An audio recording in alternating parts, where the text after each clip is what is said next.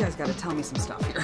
You got to clear up some stuff. Is Bachelor in Paradise the more fun version of any other Bachelor or Bachelorette out there? Definitely. We let loose quite a bit. Yeah. This is so crazy.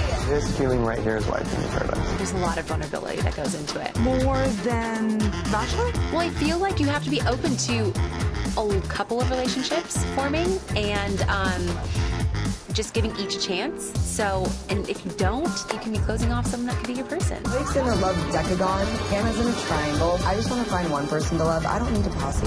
Do you believe that this is, in 2019, something that is possible in this public way to really find love? Of course. Of course. I mean, we might not be behind a cell phone and swiping right or left, but we're in person and we're feeling out emotions and putting ourselves out there. How do you feel about the participation in your lives and your choices from Bachelor Nation? I'm sorry. I don't care who sees this. I think at the end of the day, you know whose thoughts really mean something, you know? They're like actually fighting. Oh my God! Now, the Bachelor in Paradise drama is unfolding even as Bachelor Nation fans are still caught up in the saga of Hannah Brown's season of The Bachelorette. After accepting a proposal from Jed Wyatt during her season finale, Hannah broke things off when she found out he secretly had a girlfriend and was hoping the show would boost his music career. She then turned to her runner-up, Tyler Cameron. But he has since been spotted out and about with supermodel Gigi Hadid. Terry got a chance to ask Hannah all about it. Tyler.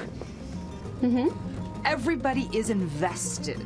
Yeah, there are a lot of people that are invested in Tana, and that is a lot of unnecessary pressure that I don't think either one of us are going to play into. I have been very candid that there are feelings still there, but for me to focus on my life moving forward, that doesn't mean that Tyler has to be by my side or any other man has to be on my side.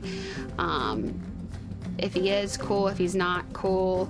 But I think the future for me is really bright, and I'm not going to let anything stand in the way of that for me.